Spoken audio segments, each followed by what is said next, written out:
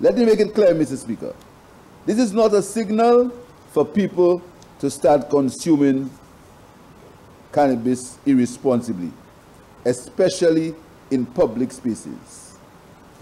To get respect, one must give respect. And I mean, one must respect other people's right to breathe clean, smoke-free air.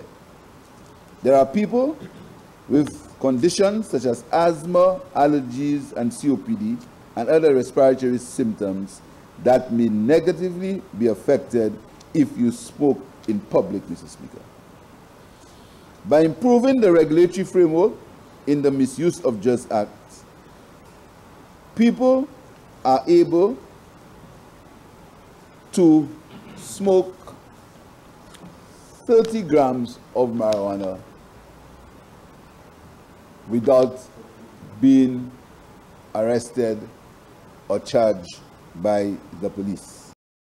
The Prime Minister went on to highlight that through improvement of the Drug Prevention and Misuse Act, the government of St. Lucia will now be able to address the public health issues associated with consumption. These include underage use, the predisposition to psychosis with cannabis being a trigger, and dosing.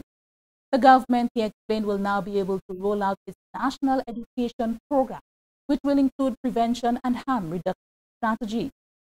Minister for Youth Development and Sport, Honorable Ken Casimir, while expressing his support for the bill, cautioned the young athletes that the drug is still recognized as being illegal in the world of sport.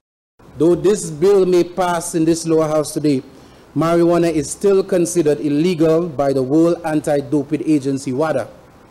Despite being decriminalized in many countries and states, WADA defended the ban on cannabis in a paper published in the Journal for Sports Medicine.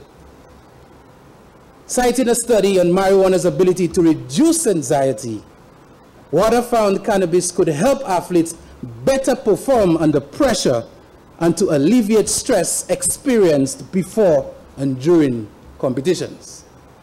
So to our athletes, according to the governing board that is charged with the responsibility of mitigating fairness, marijuana in any quantity is still banned. So for those of you who followed the recently completed Olympic Games, one of the fastest women in the world, Sha'Carri Richardson, was banned from this Olympics after they found trace amounts of marijuana in her system. So I certainly would not want this for any of our hard-working athletes.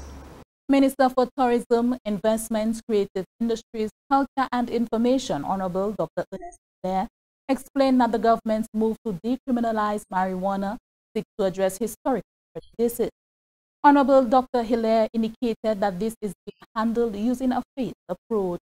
The government also at a previous sitting took legislative action to expunge records of persons involved in minor criminal acts, including the possession of small amounts of cannabis. Today, we're taking it one step further. It's not the complete process, but you are taking it one step further. We are now saying that if you are in possession of no more than 30 grams, which is not much more than something like this, Mr. Speaker, you will not and cannot be convicted for such possession. We now need to go on to the third stage, where we will address issues of cultivation and distribution and those other issues relating to the establishment of an industry around the use of cannabis.